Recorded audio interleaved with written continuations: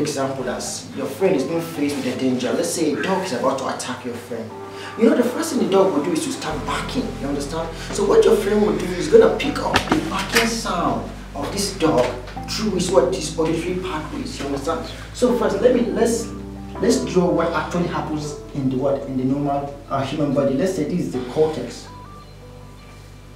It's an example. Your cortex is not rectangular in shape, by the way. So as your friend picks up this barking sound through the auditory pathways, it gets to his temporal lobe. Let's use T, his temporal lobe. So from the temporal lobe is going to relate the information to the limbic system, guys. To the limbic system.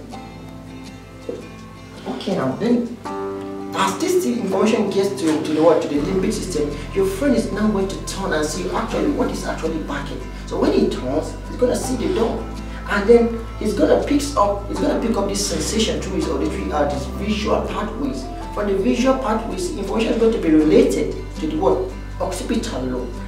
When the information gets to the occipital lobe, what the occipital lobe does is that it's also related information further to the limbic system. So now the limbic system is now bombarded with information from the visual pathways and also from the auditory pathways. You understand? So, but we also have information coming from the cerebral cortex, maybe due to previous experiences. You understand? Maybe your friend has seen a movie where he must have seen a dog attacking an individual. So the cerebral cortex is going to relate the same information to the limbic system. So now we are getting information from three places: the auditory pathways, the visual pathways, and also the cerebral cortex relating to the previous experiences. That's memory, guys. Okay, what happens is that the limbic system, on the other hand, is now going to relate this same information that is being bombarded to the hypothalamus, because the hypothalamus is the control center of the autonomic nervous system.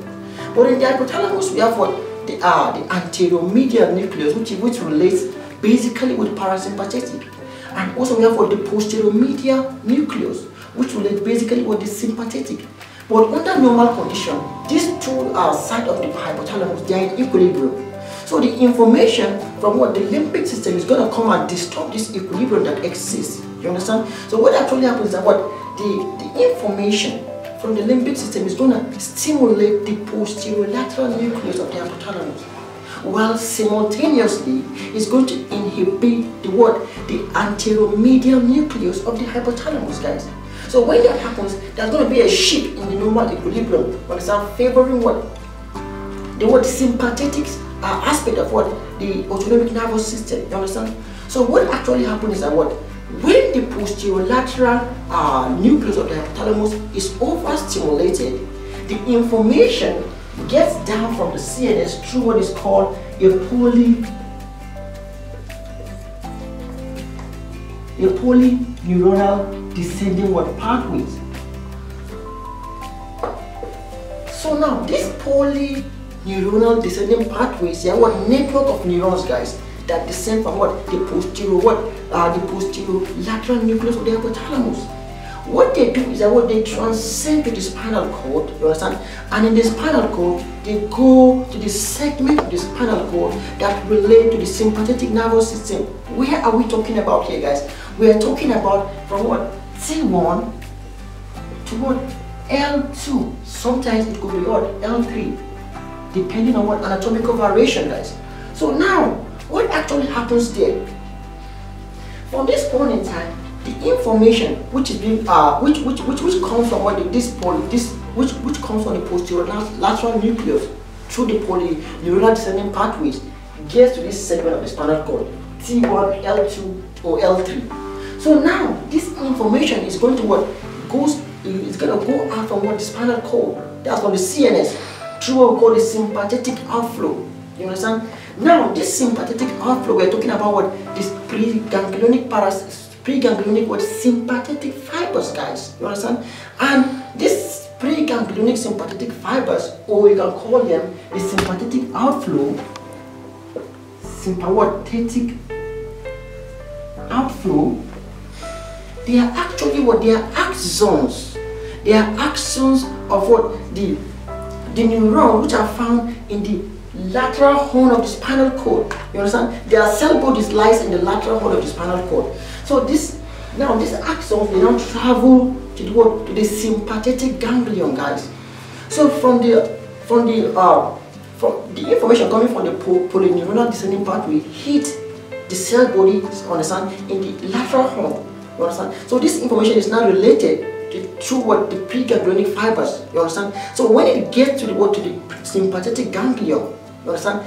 From there, the preganglionic fibers, they release acetylcholine, and they stimulate the nicotinic receptor, which is found in the sympathetic ganglion.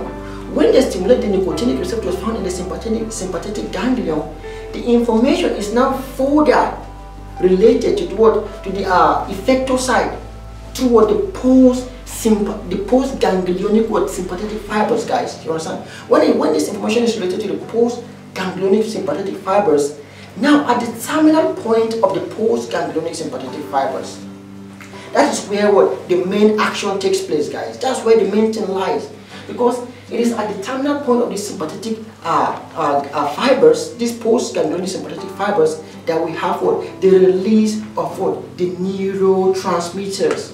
And when we're talking about the sympathetic nervous system, which neurotransmitter are we talking about here? We're talking about the norepinephrine. But mind you, these preganglionic fibers, they can also go to the adrenal gland. You understand? When they go to the adrenal gland, they stimulate the cells which are found in the adrenal gland. And when they stimulate the cells which are found in the adrenal gland, what does the adrenal gland do? The adrenal gland now release epinephrine into the systemic circulation. You understand? In which the epinephrine finds its way to this particular adrenergic receptors, and it stimulates them, and to bring about the corresponding responses. You understand? So what actually happened is that at the nerve terminal, that is where the synthesis of the norepinephrine takes place, because norepinephrine is being synthesized in the nerve terminals, guys. So what actually happened? How does norepinephrine get synthesized, guys? We know that norepinephrine is synthesized from an amino acid called tyrosine, guys. Tyrosine. We have tyrosine. Eventually, in the nerve terminal of this particular sympathetic fibers, we have special tyrosine pumps. You understand? They are specialized in taking tyrosine from the circulation system is from the blood. So what happens is that when tyrosine gets into the axoplasm, guys, you understand? Or when it gets into the cytoplasm of the nerve terminals, it meets an enzyme called tyrosine hydroxylase. Now, this tyrosine hydroxylase convert tyrosine into dopa. You understand? So now, this particular dopa now gets converted to dopamine by dopa decarboxylase, guys. You understand? So now, in the same axoplasm, there are what we call special pumps in the vesicles, which are found in the terminal part of the neurons. So those vesicles, they have special transport pumps that transport dopamine into the vesicles. So inside the vesicles, which are found in the terminal part of the neurons, dopamine gets converted into norepinephrine by an enzyme known as called dopamine beta hydroxylase. Dopamine beta hydroxylase. This particular enzyme brings about the addition of a hydroxy group on the beta carbon found on the structure of the dopamine, guys. So it's after the conversion of this particular dopamine into norepinephrine. Now you agree with me that more dopamine is being transported into the vesicles, you understand? And as a result of that, you understand, there will be a build-up of dopamine inside the vesicles. So how does the body take care of this particular situation? Because if there is consistent build-up of norepinephrine inside the vesicles, there is going to be a build-up in osmotic pressure. And once there is a build-up in osmotic pressure, guys, after a particular certain period of time, there is that tendency that this vesicle can what? It can burst. So inside these vesicles, there are special molecules which are known as what? Chromogranin, guys. So now this particular chromogranin, what it does is that it binds the numerous molecules of norepinephrine together so as to lower the osmotic pressure inside the vesicles. Inside